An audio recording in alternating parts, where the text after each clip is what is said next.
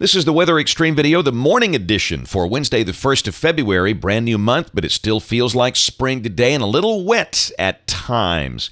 We'll check some of the Skycam shots around the Alpha Skycam network early this morning. First off, the view yesterday. Hey, how about that sunset from Gulf Shores? Ooh, man, wouldn't it be nice to be sitting right there? This morning, there's a look at the Skycam at Trussville. Looks like two brave souls out there on Chalkville Mountain Road at 5 o'clock. There's the Birmingham Skycam from the Daniel Building looking south toward Red Mountain. And downtown Clanton, nice and quiet in the pre-dawn hours. Got a wave coming at us from the west, and again around the nation, that wavy zonal flow keeping the cold air away from us. Here's a peek at the radar early this morning. That's at 4:57, and some rain over northwest Alabama. We'll see the radar looking like that today, just occasional showers.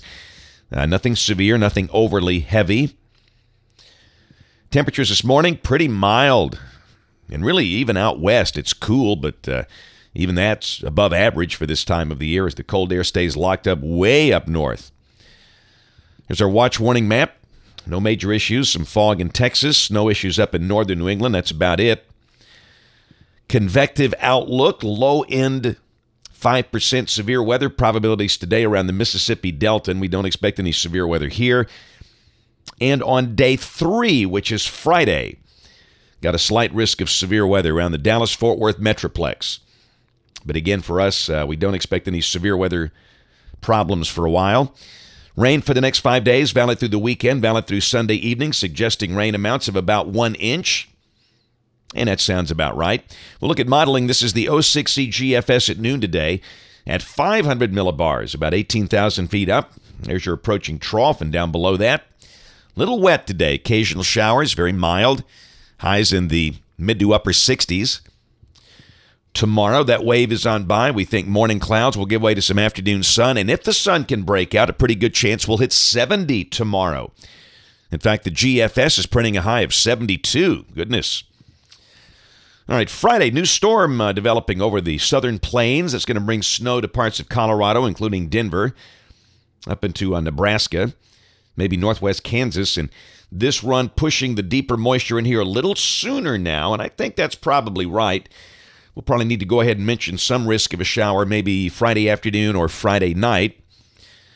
And then Saturday as we start the weekend, that's the deal. Upper low northwest of the state. Down below that, moisture axis in place, so a chance of showers and storms to kick off the weekend. Will it rain all day? No. Severe weather? Probably not. In fact, this run looking a little weaker than the one we showed you yesterday. And we note that snow back over Nebraska and South Dakota and parts of Iowa on Saturday. Sunday, the GFS finally kind of looking more like the European. It's got a moisture axis still in place, so we'll maintain a chance of showers on Sunday. We stay in the 60s.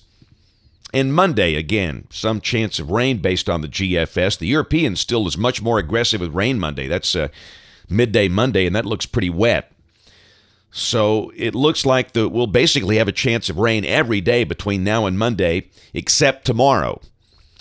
So that's the deal. And then by Tuesday, we cool down just a little bit, but not much. Highs maybe in the upper 50s to near 60.